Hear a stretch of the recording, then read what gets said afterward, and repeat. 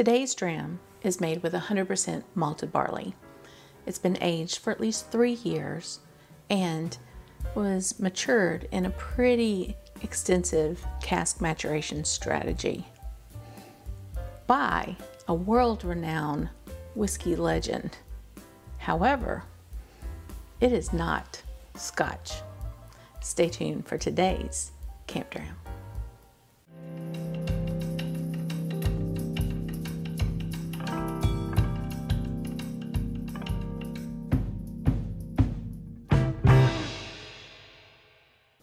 Deviating from Scotch whiskey, today we're going to talk about American single malt whiskey, specifically Virginia Distillery Company and their Courage and Conviction.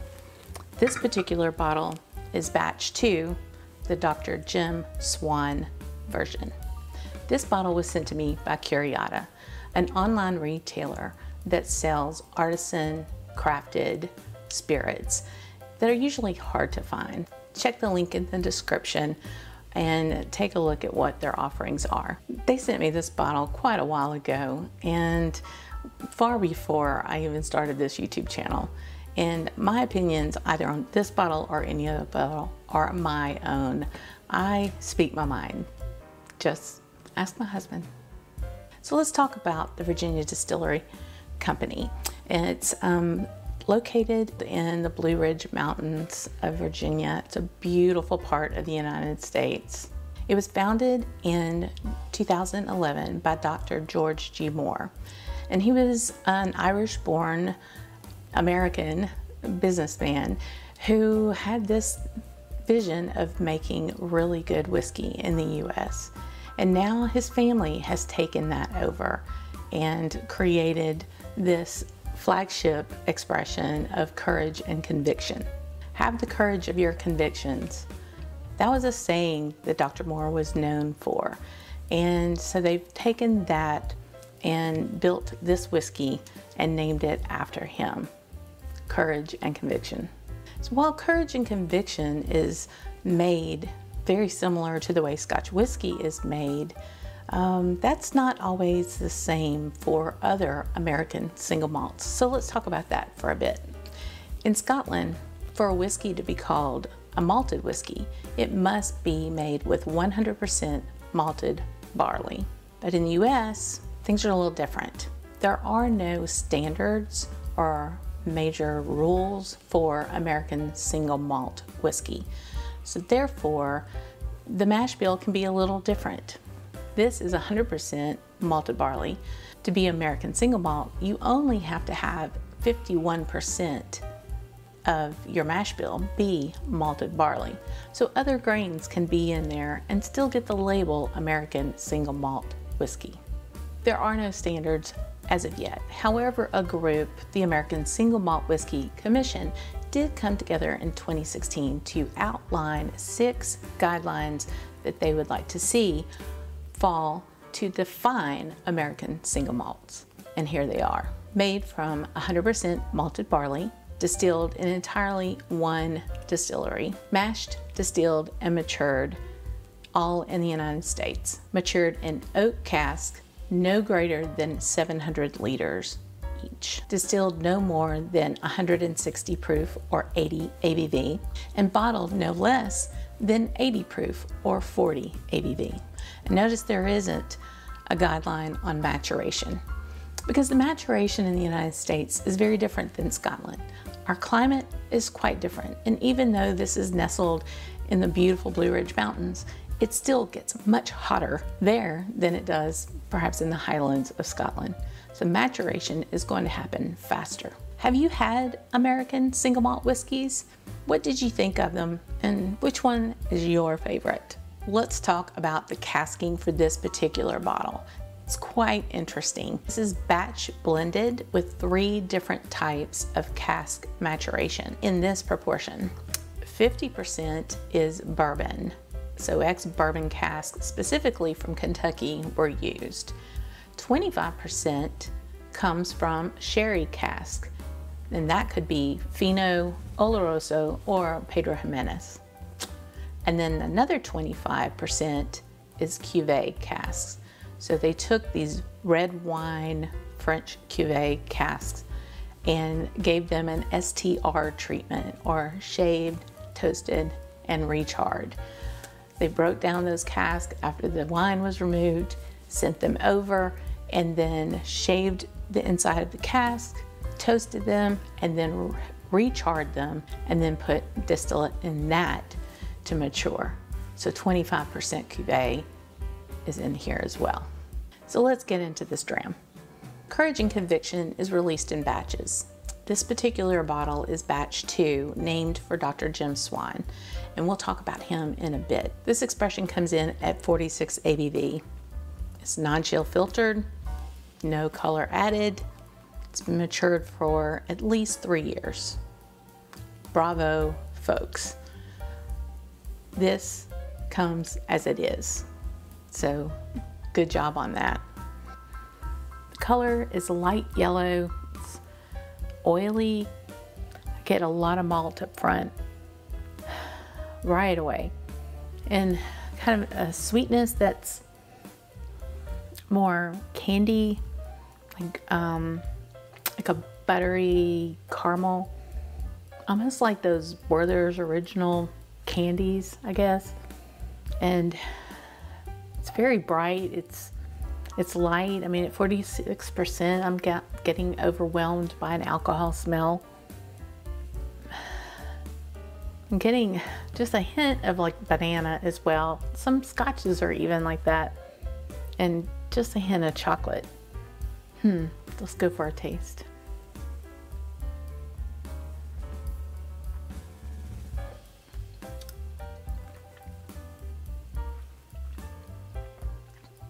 Okay, got sweet forward in the mouth, kind of sour on the sides. There's a little back heat coming in, a little spice there.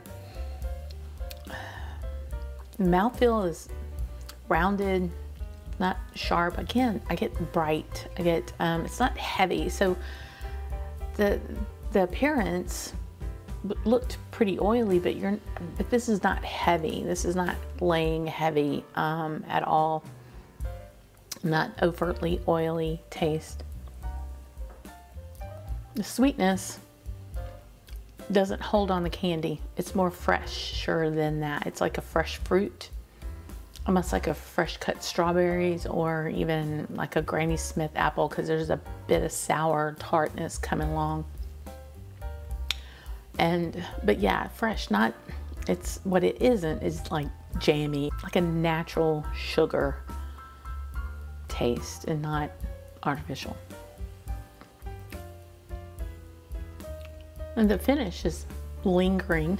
There's a hint of menthol or something like that going on, but kind of a ginger, cinnamony type spice that just kind of hangs there for a bit. Very, very pleasing. Slightly dry. Might have to do with the sherry and the red wine. If you think about those 3 different types of cask, the bourbon is most prominent, you know. I'm getting most of that. That combined with the sherry, I think, is probably responsible for that light sweetness. The dryness may be coming from the wine, of the cuvee, and definitely probably the spice is coming from both Spanish and French oak influence. This is very good whiskey.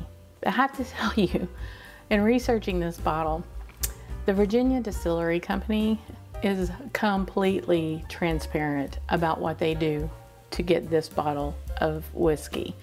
If you go online to batch.info, you are going to see any and everything there is documented about how this bottle was made. Take a look and you'll see details about milling and fermentation, an analysis of the cuts made of the distillate, the number of casks used, along with their fill and their dump dates, even this incredible graph of the temperature swings between the maturation.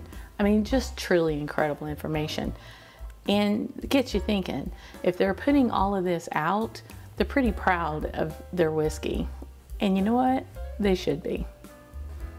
I've had a smattering, not a whole lot, but a good number of American single malt expressions. And some of them have left me kind of perplexed. They were pretty aggressive, some were astringent, some just, you could tell their youth was shining through the spirit, and I didn't really particularly care for some of them. Because of that, I've struggled with comparing the American single malts to a Scotch, except for this bottle. This is good. And this has got me thinking. I feel confident that this Courage and Conviction, at a minimum of 3 years of maturation time, could hold up against an 8 or 12-year-old Scotch. That's crazy. 3 years, 8 to 12. Again, the climate has a lot to do with that. Things mature over here a whole lot faster than they are over in Scotland. And given that, if you like Deanston 12 or Martlock 12, you're gonna really like this bottle. And true confession time, I think this actually edges out both of those from my palate. The Moore family seem to have set things up to make some really good whiskey at the Virginia Distillery Company. And in doing so, early on, they got the help from Dr. Jim Swan. He is described as the Einstein of whiskey and the ultimate whiskey troubleshooter. Dr. Swan was a fellow at the Royal Society of Chemistry. He spent a lifetime in whiskey research, especially in cask maturation and the effect wood had on whiskey production. It was under his guidance that the whiskeys that create Courage and Conviction were developed. He advised many worldwide distilleries on startups, including the inaugural release of McMahon and the beginning of Kilchoman. Dr. Swan was an absolute legend. I've left a link in the description of a bio on him by the Masters of Malt blog. Have you had this expression or anything else from the Virginia Distillery Company? They've just released 3 different maturations of bourbon, sherry, and cuvee. So know that all American single malt whiskey are not the same, nor is Scotch really, right? But if you've tried American single malt and it really didn't do much for you, I would suggest to take a taste of this, and I think you're really going to appreciate what they're doing there and how good this dram is. And no, it's not Scotch, but they're making it in the spirit, so to speak. If you've enjoyed this video, please give it a like, make some comments, and if you haven't already, subscribe, hit notifications so you'll know when we're gonna have the next camp dram. Check out more camp drams at the end of this video. And until next time, Slanju y'all.